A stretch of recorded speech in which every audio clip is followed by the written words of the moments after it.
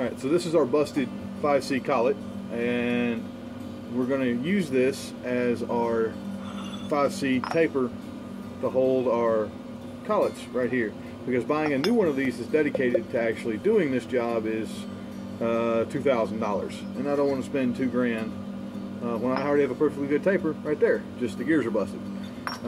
In order to get our draw tube through this back plate though, we actually have to bore this out as well. So this is our next boring op.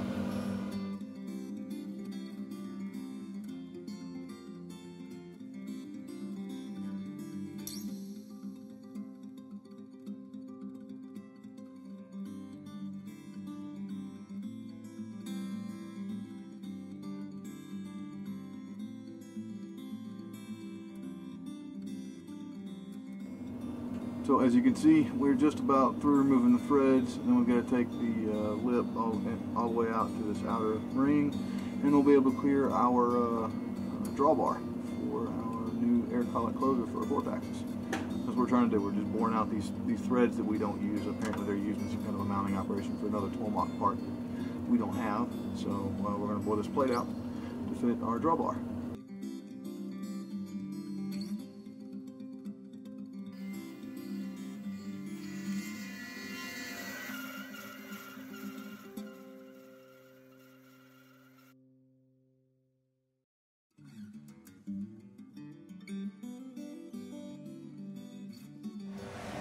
Bugger's hung.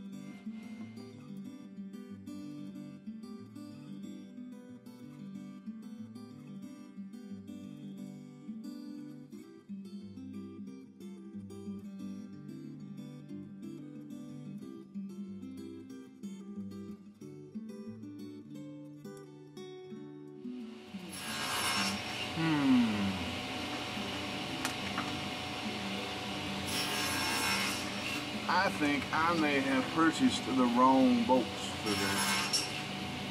I think these were metric and I bought standard. Can you believe that crap? It wouldn't be the first time.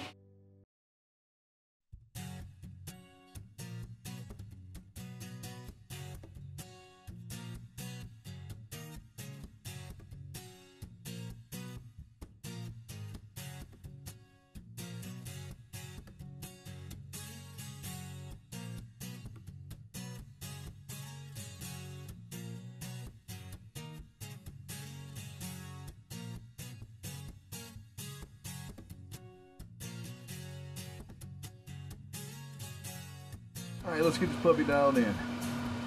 I've gone ahead and set the dial indicator to about middle of the sweep.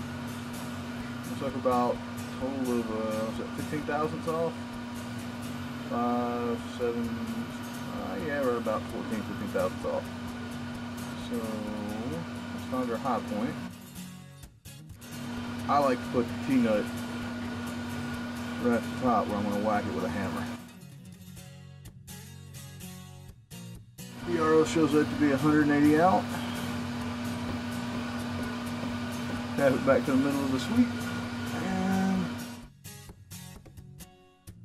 we'll get her tightened up, and looks like we're back in business for some manual tool changes to make dice. A few more days from now, I should have all the parts in to wire this up for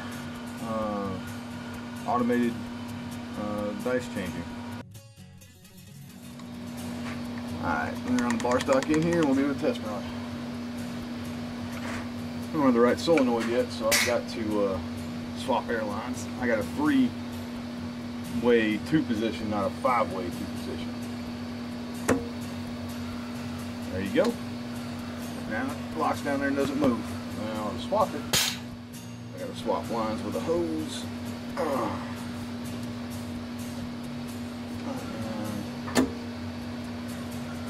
Now it comes out.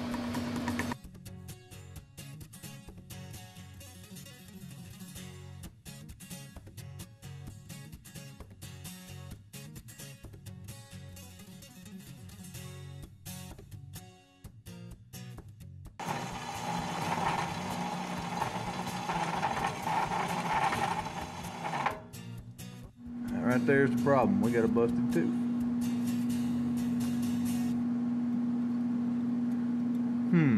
Well, we gotta finish this cut.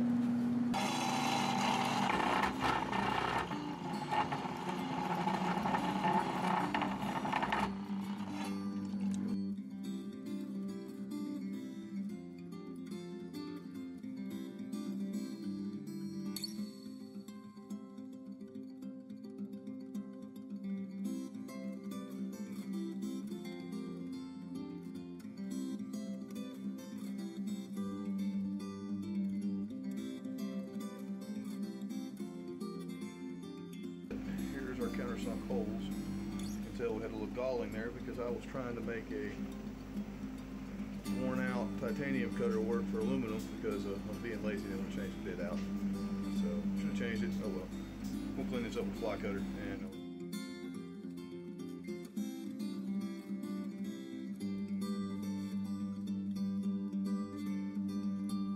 there's our counterbore holes for our set screws for our tool holder. Now we're going to cut our slot right here.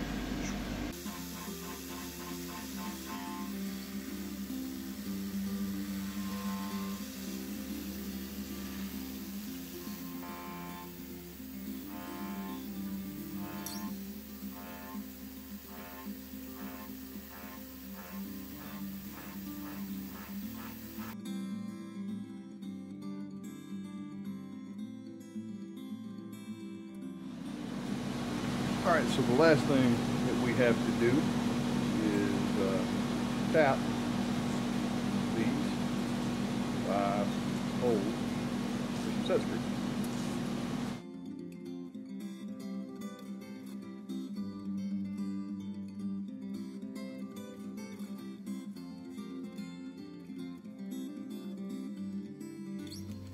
So this is a linear actuator. Apply air to this end, it extends. Apply air to this end, and it retracts. We're going to we're going to bolt this cheap basket from your favorite local office supply store onto here and use it for a poor man's parts catcher.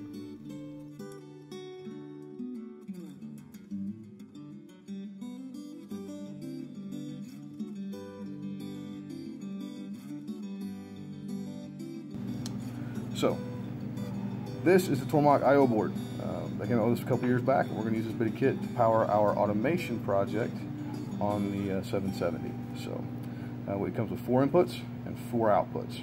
We're not going to use the inputs in our application, but we are going to use these top 2 outputs that are relay driven to run our couple of 24-volt DC solenoids to open our air collet closer, and then to run our linear actuator for the parts catcher. One undocumented feature that they don't tell you about in the instructions is this little dial right here. So you can put up to 4 of these boards on a Tormach to get you up to 16 different inputs and outputs. So the first position is going to get you P0 through P3, and then the second position will get you P4 through P7, so on and so forth. All you got to do is set each board to a consecutive position on that dial. They're all USB driven, and they do work through a USB hub. So let's go ahead and get this board installed in our 770, wired up, and let's see it actually move some air collet closer and parts catcher.